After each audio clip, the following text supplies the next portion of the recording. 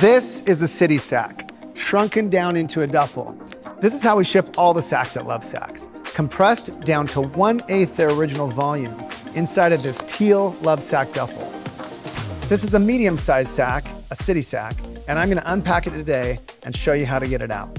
Don't be surprised if your duffel's marked up, scuffed up from shipping. This one was actually shipped here. No big deal. The sack inside was built to last a lifetime and will continue to evolve with you as your life changes.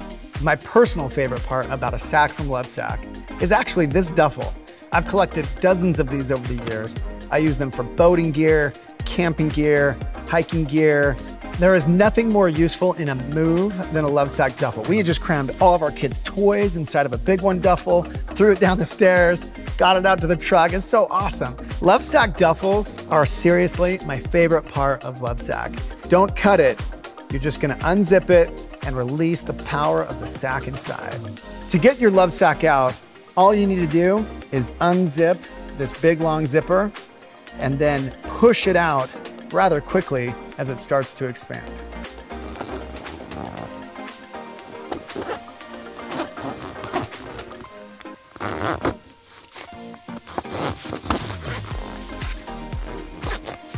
The easiest way to get it out is to stand it up on one end, put your knee into it, and peel the duffel back.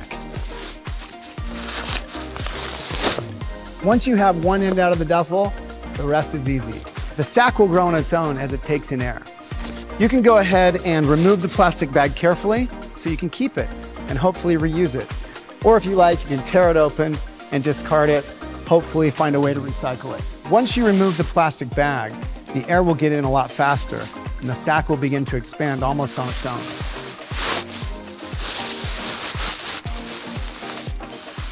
As the sack's expanding, I'd encourage you to make sure you keep the duffel.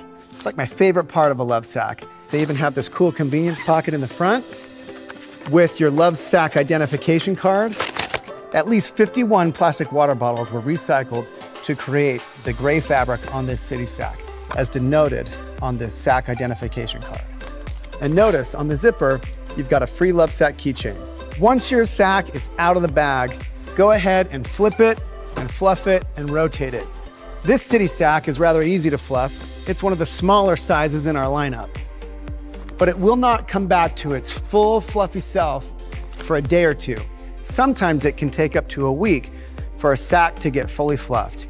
You don't have to wait that long to put your cover on, but it's best to get the sack about 80% fluffy before you put a cover on it.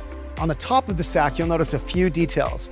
One, the signature Lovesac logo flap, complete with our original logo on the bottom. Two, some really entertaining warning instructions on the bottom of the label. And three, these webbed loops meant for tying your cover to the sack. Each sack cover has shoelace-like ties on the inside where the zippers meet that mate with these loops and keep your cover centered on the shape of the sack. One of my favorite ways to fluff a sack is to turn my kids loose on it. Let them jump on it, dance on it, roll it down the stairs, whatever. Hopefully not with them on it, but I've seen it done.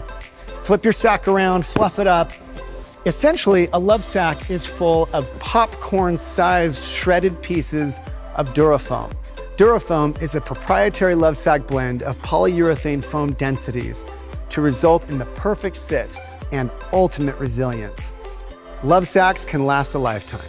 Durafoam is meant to be squished flat and fluffed back up again.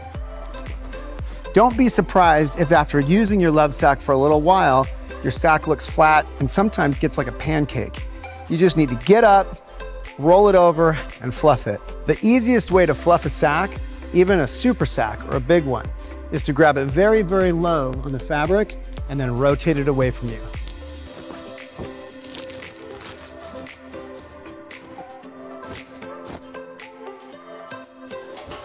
Now that your sack is fluffed, it's ready for a cover.